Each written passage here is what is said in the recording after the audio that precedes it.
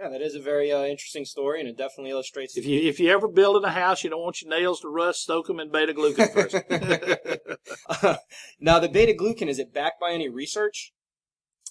I had one university professor tell me there was something like 80,000 studies.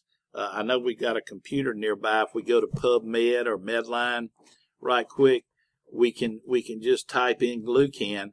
I would think probably more in the area of 50 to 60,000 if we can get a nearby count. You were halfway there. It's actually about 130,000. 130,000. Now let's type in glucan and human in the same search bar and see what we come up with. All right, now we have about 40,000. 40,000.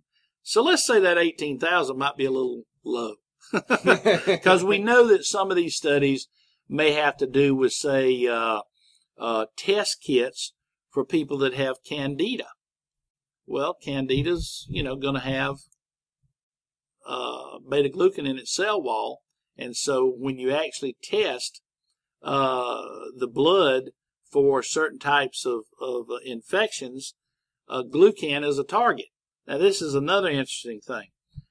In our drug trials for the water-soluble version of this, we've got tests that can measure down to the picograms. That's a technical term for itsy-bitsy, teensy-weensy little bit. We cannot detect our material in the blood, which raises another multi-million-dollar question. Where is it? Well, it must be either inside those immune cells, continuing to be broken down and released, or bound to those CR3 receptors, possibly other receptors, or it's being disposed of. Just another little tidbit, on the $20,000 pyramid, if you're ever asked.